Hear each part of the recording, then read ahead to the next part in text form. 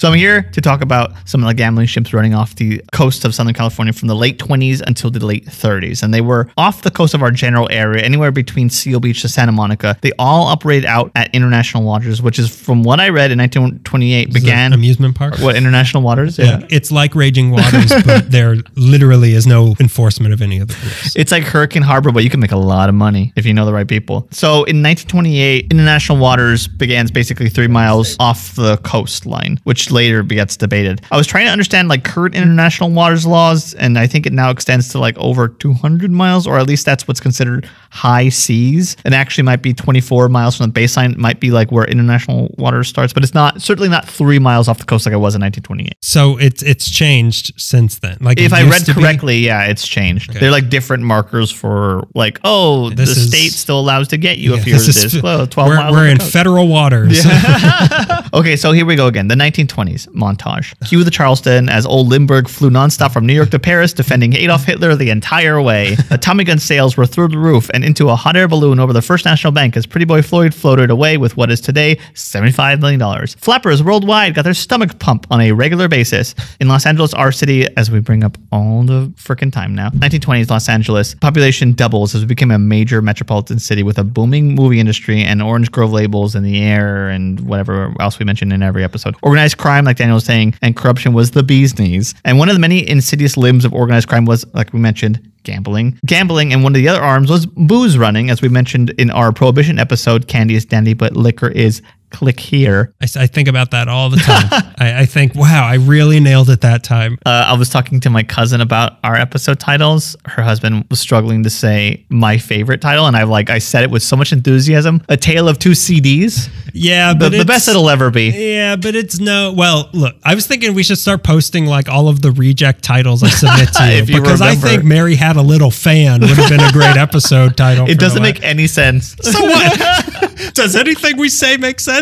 So, Tony Cornero was born Anthony Stralla in the Piedmont region of Italy, which is near the French border. So this is a real Italian. This is a real Italian man. This is a man. paisan, Greg. This is a real pasta ghoul you got talking. This guy's a real fiend for marinara, isn't he? He was born in August of 1889, and the Stralla family came to the U.S. in 1904, settling in the Los Gatos area of Santa Clara County. He joined the Navy, but at the dawn of the 20s, when Prohibition was implemented, he switched sides and used his naval knowledge to funnel booze into the United States from Canada. Okay, that's very interesting. Yeah. So he used his knowledge of international waters to manipulate the country that welcomed him in. And this goes further to my point. Just another piece of evidence. From one article I read, he was a full-fledged rum pirate, like hijacking boats and soon building a fleet of ships to run rum and other liquors to the shores of LA. And there's even a map at some point of all the places, and like Santa Barbara and Malibu and like Redondo Beach and Seal Beach and just San Diego. Shipping in rum. He would just like bring alcohol in. By 1923, he was the king of bootleg. By 1923, he was the king. Back to Will Smith. Why do you wait for me to talk? My mind, sometimes it's a little not so sharp, and it takes me having to hear you speak before I think. That's an annoying sound. I should say something over that. Sometimes you stir the cauldron, and sometimes you taste. Is it ready? Sometimes you let it simmer. By 1923, he was the king of bootleggers, smuggling in thousands of cases of illegal alcohol into California. It's going great, right? And it's going to go great forever. In May of 1924, Old Tony gets an order of liquor to be delivered at 150 South Hobart Avenue in Koreatown. Wouldn't you believe it? It was a sting. Could you believe it? In this day and age, 1924, at the height of Prohibition. When the movie The Sting took place. Tony Cornero opened fire, and the cops fired back. He wounded a cop. Wait. So this was in Koreatown? Koreatown. How does boat get there? That's only a partly joking question. It wasn't always boats. Like sometimes he would, like he was probably living in Los Angeles at the time. So it wasn't like Escape from LA where there's a exactly. He didn't surf into Koreatown. No, he probably like was running liquor up to the shore and then was like, okay, well now I gotta back to the boat. Yeah, back to the boat. Back to the boat. They can't touch us in international waters 3 feet off the shore. Anyways, he shows up. He's got like a giant 10-gallon hat on, which he filled with alcohol. It kept him afloat the whole time. So he shoots. Cops shoot back. He shoots a cop and wounds him. He himself gets shot in the arm and the leg and is arrested. But because it's the 20s, assault with a deadly weapon charge was dropped down from $25,000 to $5,000, and he was soon back on the street. The cop was sort of like, it was just a misunderstanding because he was probably paid by somebody. He was arrested again in 1925 after the feds scooped up a large liquor load from him, but couldn't keep him for long. Well, the guy I was talking about, Farmer Page, because Tony Cornero kept kind of coming up in that, and I was like, Greg will, hands off. Greg will get Tony Cornero's name out of your mouth, Greg will say to me. I think they were enemies. Like, I think they even had a few, not personally, but like their people had a few shootouts between Farmer Page. There was an all-out liquor war, basically, between Farmer Page. Your favorite kind of war. I benefit. No matter who wins, I win. Prices are dropping, you say? Yeah, it was an all-out war between Farmer Page, Tony Cornero, and I think there was another guy whose name I don't remember, but people were getting killed. There was eventually a gunning down of a liquor hijacker, Walter Heskeith, alias Eddie Egan, which Tony may or may not have done. It was 4 more years of being rousted by cops, just trying to make a name for himself, and going to war with different outfits, and laying low before the October of 1929, when Tony Cornero turned himself into S.H. Hammer of the Special Intelligence Unit of the IRS. Why? I think that because back taxes and everything, which is how they but got he turned himself. So I think we'll get to it. Not Truman Capote. He's Al Capone. He got Al Capone. Yeah, he wrote In Cold Blood.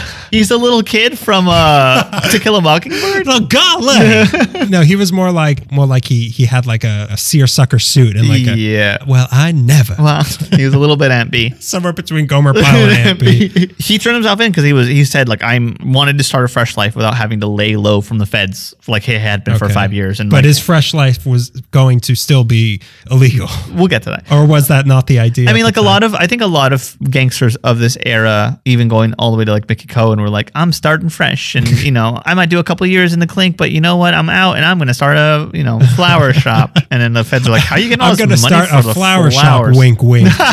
So he was sentenced to 2 years at McNeil Island. Supposedly, during all of this, he bought a steamer ship in Hamburg, Germany, and carried off a cargo of 1 million bottles of booze, which was seized in New Orleans. That song is going to go on forever. But I read that while I was reading that part, I'm like, what?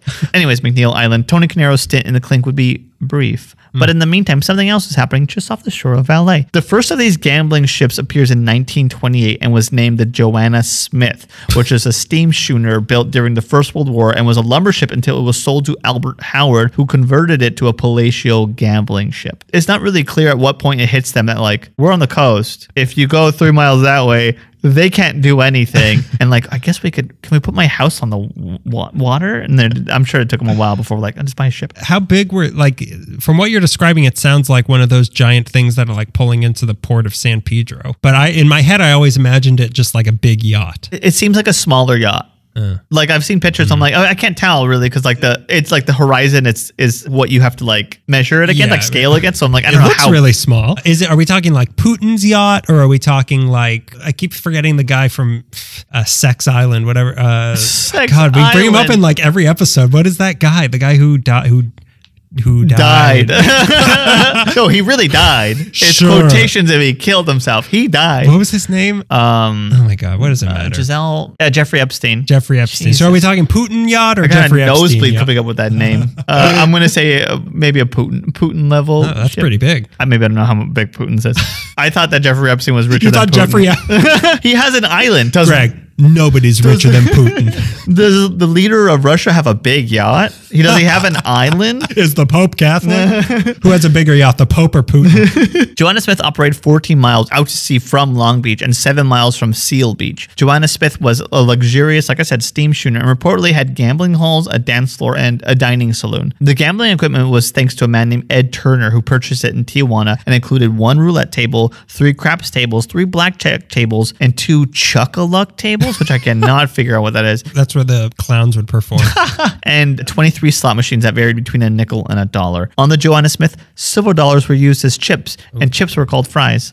Really? No, stupid. Oh, I get it. You're being continental. I screamed that joke to Ada while she was busy, and she's like, That is something you would say. Well, because you distracted me because we're talking about the ocean. You said dollars, and I was thinking sand dollars, and I was like, I got a sand dollar joke. Oh, you know what? What's that? What about fries? I forgot that it's a joke about food, so I shouldn't have thrown that. We don't joke about that. Not on this show. Anyways, it seems like the Joanna Smith only operated a week in 1928. I don't know if from what I can tell, before they were like the authorities boarded it. Very interesting reading about how they would do this because it was legal. Authorities boarded it, which is legal on international waters where there is no such thing as legal or illegal. Like, of course we can get on your boat and raid it and throw all the stuff in the ocean. It's legal to do this. We're not cops anymore. Yeah. We're just like you. We're just like you. And if you're going to shoot me in cold blood, who knows how that's going to turn out. Not if I get you first. A huge problem was the very legal taxi boats that would take people out to the Joanna Smith. There's no legal means at the time to prevent the taxi boats who had permits from doing that. And Albert Howard, who ran the ship, also had the legal means to stop any law enforcement officers from stopping him. Apparently outside 3 miles, it was safe for gambling ships, but not for rum runners who had a 12-mile area to avoid, if I read correctly. Like if you wanted to run a gambling ship, you could do that So it was more illegal to run liquor. To have alcohol. Because that's a federal crime as opposed to a state crime. You need to draw like those topography things with the squiggly lines. How far I'm going to give you a list of crimes I want to commit, and you tell me how far out I have to go for each one. It's like the middle of the Arctic. If you want to do that, you got to go here. Okay. All right. What is the boat from the thing available?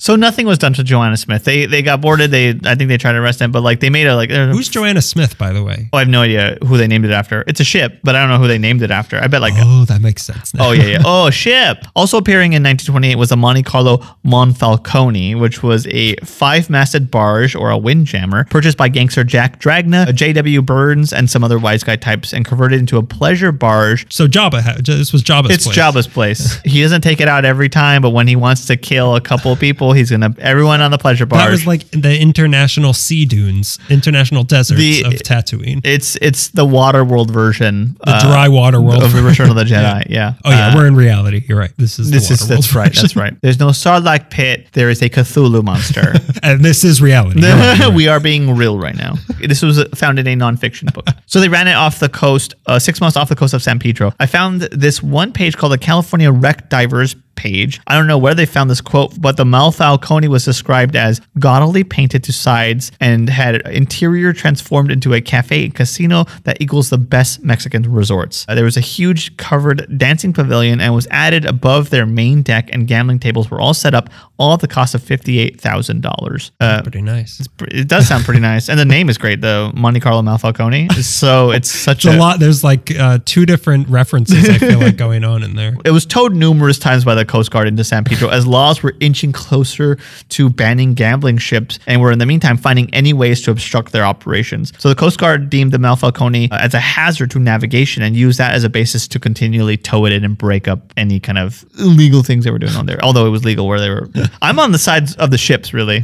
They weren't hurting anybody except for all the people they hurt, except for all the lives they destroyed. Yeah, except for all that money they were forcibly taking from people who weren't losing. In 1929, the feds finally made it illegal for taxi boats to take passengers out to gambling ships. Okay. To get around this, the Monfalcone was aided by... Never illegal to swim. If you can make it 3 miles out here, you're welcome to gamble, and we'll give you 1 free gambling chip. 1 free show from Paul Anka. To get around that, the Monfalcone was aided by another ship, the Centennial, which was not a taxi boat, and for a price would take passengers out to the Monfalcone. Another ship would take you out. We're not a taxi boat. We're a regular ship. So it's kind of like the draw poker thing of like, this isn't gambling. This is a gentleman's cruise. Oh, yeah. We like to take people out just a couple miles offshore, and no, I don't know these people, but they pay me a fee. And I take them to another boat. Yeah. Where they gamble. Also making it hard for the Monfalcone was the other gambling ships in the area that didn't like their business messed with. In 1930, the crew from the Joanna Smith hijacked the Monfalcone. Now, Johnny Law and Johnny Crime wouldn't have to worry about the Monfalcone too much longer, as in August of 1930, a broken gas line caught fire and ignited the ship with 300 passengers aboard. Oh, God. They were all taken off safely, but Monfalcone burned all night. The Joanna Smith burned. Yeah, it did. Yeah, you goddamn right it did. The Joanna Smith burns down in 1932. fire purifies all. So the wreck is probably, I mean, that's why it's on the webpage for wrecked ships off California, because that's how I found information. I thought that was like some sort of recording studio or something. So there is ships at the bottom of the California. When the sea levels rise, I'm sure this debris will come washing straight into my house, so I can check. Or when they drop, we'll also be able to walk to it. I will walk to the wreck. Either way, yeah. Either way, there's a roulette table with my name on it. There's also a mention of a gambling ship named the City of Panama, later the City of Hollywood, which was the scene. I didn't find much about it other than this. The scene of an impromptu show, in quotes, by a frisky patron that, while amusing, drew customers from the gambling tables and attracted the attention of bouncers. The patron was found beaten to death. Oh. I have no further information. Okay, I was expecting this to be one of those stories of like that patron, Charles Chaplin. I was not expecting the little tramp to be beaten to death. An appropriately aged Charles Chaplin. I wanted to know what the impromptu show was. I wanted to know, while amusing, he's dead, and I couldn't find his name, so I couldn't look him up. What was his act? I want to know, what was his act? Something else happened in 1930, though. Tony Cornero was released from prison, a free and reformed man who wanted nothing to do with crime or vice or gambling, or girls or money. He emerged, or boats, or the open ocean. Fishing whenever you want. Calamari, just an arm's reach away. Under the sea. This is when we start singing. On the surface of the sea. You'll be playing roulette. I like. You'll lose your money. I'm gonna let you just work it out. Hang on. Let me call what are those two guys that wrote all those brothers that wrote all those songs? Simon and Schulzer. I have no idea. Barnes and Noble. Ruby and Tuesday. Is that no, there's no end in there. He emerged and could already tell that prohibition was on its last limb, and instead of trying to continue bootlegging, he thought maybe a gambling ship was his ticket, which was partially legal on the open seas, could prove to be profitable. Out of jail, he invested some of his bootlegging riches towards a new prospect out in the Nevada desert in the city of Las Vegas, where plenty of LA mob figures such as Billy Wilkerson had a hand in developing a new playground for gambling. That was Las Vegas. Cornero even opened up a casino in the 30s, Las Vegas's The Meadows, but it didn't last long. He returned to Los Angeles, back to the harbor of Long Beach, and started considering gambling ships a year before his competition mysteriously caught fire. The Joanna Smith and the Ma Falcone. Cornero began operating his own fleet of these ships, including the Tango, but his crown jewel was... It takes two to have... It had a sister ship. The other one was Cash. Those are the people who wrote Under the Sea. The Tango and Cash. Yeah. Oh, no, it was Starsky and Hutch. But his crown jewel was a vessel he bought in the 1930-ish year and refurbished for $250,000 named the Rex. The Rex was the like R-E-X? R-E-X. Okay. The Bellagio of the sea. And for the rest of history, when talking about gambling ships off the coast of Los Angeles, the Rex is always the one that first comes up. Sometimes the only one. Well, it's the king. And it's run by the king of bootlegging. So of course it's going to be popular. And he has nice hats. And be nice to him. He's kind of handsome. The Hat and the Rex. Ooh, yeah. That's a Raymond Chandler novel. I forget, was it Hollis Black asked us who we thought the most handsome man in LA history was. And like now every once in a while we'll do a name episode. I'm like, I got one more. Who did I say? I know you said Tiburcio Vasquez, who I think is very unattractive. Yeah. Who did I say?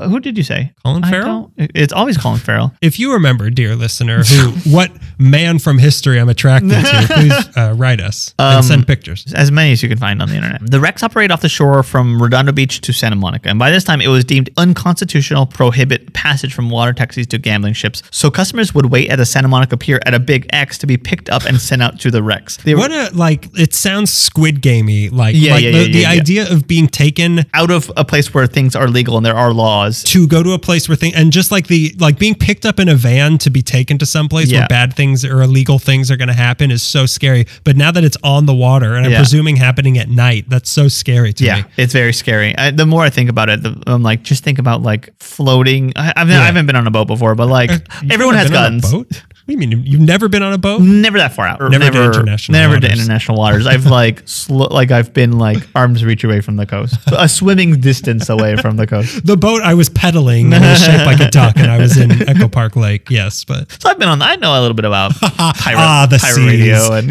there were expert chefs on board serving fine food to what would grow to be 1,000 customers daily, eventually growing to near its last days 3,000 people a day. I dare say this is bigger than Putin's yacht. It sounds like a like what the planes take off from in the military. It's not that big. It sounds big. I see pictures of them like, is that big? I can't tell. And then like there's another boat. 3,000 people on a boat? Well, like rotating. Oh, okay. Because it was open 24 hours. So it rotated too? It's like a lazy Susan. Oh, so it wasn't just at night. No, People it was were going there at all like day. 10 in the morning. 10 in the morning, yeah. the poor souls going at 10 in the morning. The wealthy elite and the Hollywood crowd. Oh, so there were celebrities going. Yeah. there. I couldn't get any names though. It was really weird. Of course. So we'll just make it up. Mary Pickford. The wealthy elite and the Charlie Chaplin did a routine.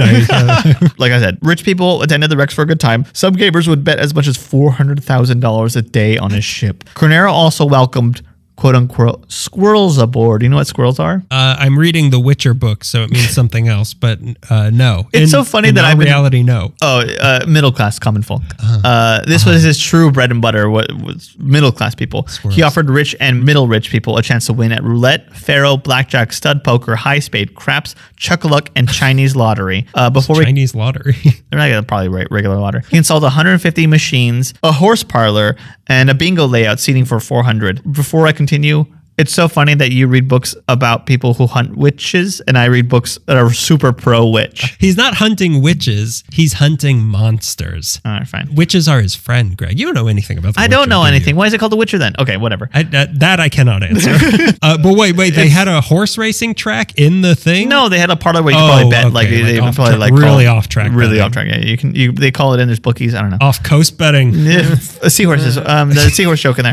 He was adamant that he was running a legitimate business. His games were not illegal nor rigged and offered anyone on the spot immediate payout of $100,000 cash if they could find a game that was rigged. I'm sure you collected it with like the broken bones in your hand or whatever, or they sent it to your widow. But a nice thing to offer up. The Rex was really a proto Vegas. Like it was a clean, delightful experience if you behaved, and they offered you free or subsidized food and free transport to and from the ship. So it was a really legitimate business he was trying to run. I imagine there was a lot of vomiting people on this. Probably, yeah. But like, how cute. Like everyone's doing it. Oh. It's not gross if we all do it on each other. Like Clark Gable just throwing up like the worst meal on the menu of Brown Derby. And people like, you're so hot. This was not something he kept from people. He took out full page ads in the newspapers to the Rex. Got skywriting done to promote it, spelling out REX above the city. But maybe Rex marks the spot. That would have been a good market. Yeah, that would have been good marketing. But maybe they should have been more subtle, because when even the little rinky-dinky gambling ships get attacked by reformers and politicians trying to get a photo up, when you're the most luxurious of them all, you're gonna get iceberged. And the Rex got iceberged. The first standoff on the Rex was in 1939, led by LADA Burren Fitz, who I forgot how we brought him up recently, along with LA County Sheriff Biscalis, who we brought up in the earthquake episode, and the Santa Monica Police Chief Dice. Cornero went back to the Dice Man. The Dice Man, yeah, appropriately named the Dice Man. Cornero went back to shore with them Hickory dickory dock. Get off my dock. I thought he was going to rhyme dock with something else. And very nice that he kept it G-rated. So they go to arrest him. Cornero went back to shore with them under arrest with the intention of arguing his case out. Johnny Law stated that because Santa Monica Bay was an inland body of water, that the coastline was not the true coastline, thus moving the international waters closer to shore where the Rex found itself. Because we come more inland than the regular coast, and you think operating 3 miles off of this, we're arguing what the true coastline was. Okay, so you're not operating in international waters like you think you are. Like not Pacific Palisades, Palos Verde. Yeah. Palos Verde goes this far out. Yeah. So that's but then if you're going to like we're going to go to like Santa Barbara. Yeah. This sounds like a really annoying. Does Catalina count as part of our coast? Are they legal? Or they got a casino there. Are you knocking on their door? And they do gamble there, as everybody who goes there is not confused by. Johnny Crime argued that Santa Monica Bay was not a bay; it was a bight, B-I-G-H-T, which is a large Canto Bight. Like Canto. Thank you. It's a large coastal indention. The court sided with D.A. Fitz, Johnny Law, but it was still overturned upon appeal, and Cornero returned to the operations on the Rex. So, you proved that I was running slightly in a gray area of international waters, but nobody did anything. Then Cornero had to face off with a bigger foe in history, state attorney in LA-born Earl Warren of the Warren Report, if you know Kennedy history, and was also the Chief Justice during the Civil Rights years, voting to desegregate schools and rejecting separate but equal laws, and was a fighter for rights of the individual and such. That's that Earl Warren. He hated gambling ships. He said that they drew millions of dollars away from legitimate civic purposes and were basically floating brothels and drug dens.